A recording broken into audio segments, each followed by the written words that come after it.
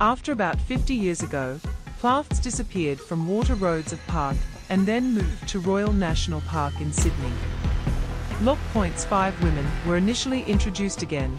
4 men will follow initially. 5 women were reintroduced. 4 men say that separating gender to follow one expert is the key to surviving early. An expert says that separating sex is key to early survival. The Minister of Environment is first step to survive. The iconic Australian animal is believed to disappear from National Park after a major chemical spill on the Prince Highway in 1970s. But numbers may have already fallen.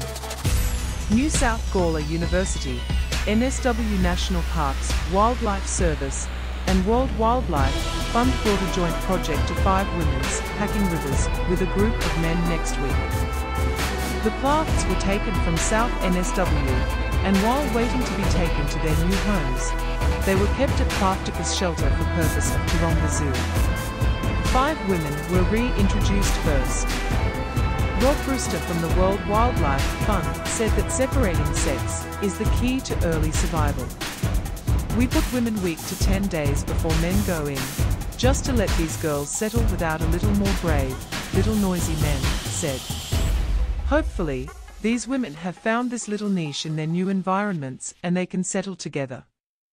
Mr. Brewster has been working for several years to make the ecosystems of the national park, including to improve water quality and control pests such as foxes and cats. If the first reproduction was successful, Platypus said it would multiply. We just want to see if this platypus is alive. If they do it, then it is clear that reproduction, the establishment of nests and new generations is a midterm success. And beyond that, we want to see that this plateau has spread. Kerr from the Taronga Zoo says that the species is silent victims of climate change. Species are the emblem of the Taronga Zoo and is determined to ensure its development. Kerr, director of the Zoo Protection Association, said, "Platypus is the silent victims of climate change," said.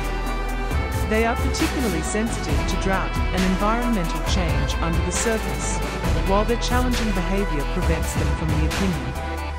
NSW Environmental Minister Sharpe said that displacement was a step to ensure that Platypus gets rid of a changing climate. The Plato took veterinary health checks and was equipped with transmitters so that they can be closely monitored in their new environments.